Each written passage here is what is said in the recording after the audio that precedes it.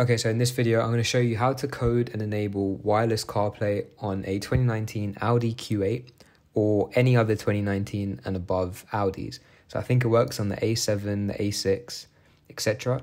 The main thing is a software version. So if you have this software version, then you should be good to go. The key is the last 5 digits, so the P2470.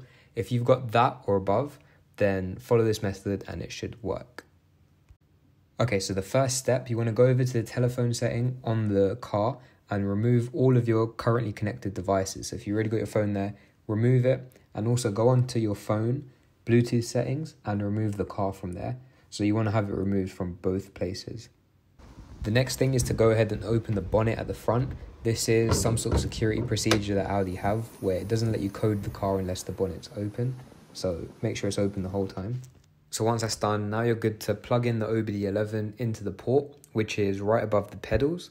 You can use VCDS as well, but they will plug into the same place. So go ahead and do that. Okay, so what you want to do now is go ahead and turn the ignition on the car and launch the app on your iPhone or tablet or whatever you're using. Launch the app and hit the connect button, and it will ask you to connect to the device. Tap it and enter your passcode.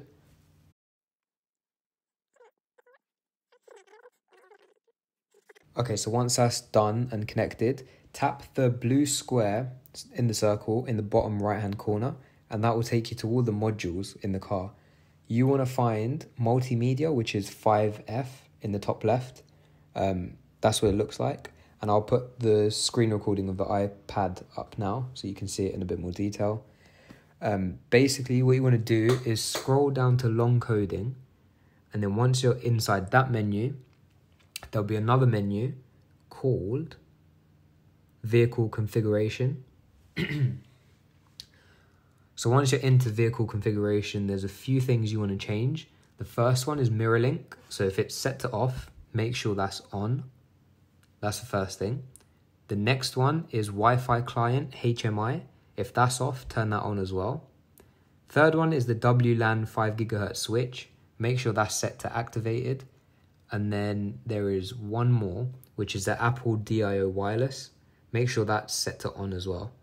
And once you've done them 4 or 5 things, swipe the slider and it will code it within a few seconds.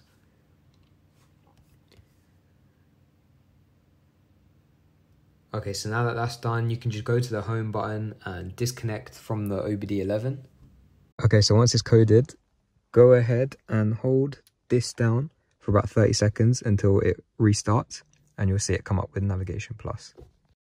Okay, so now we want to connect the device to the car. So go over to the phone settings and click Connect Mobile Phone.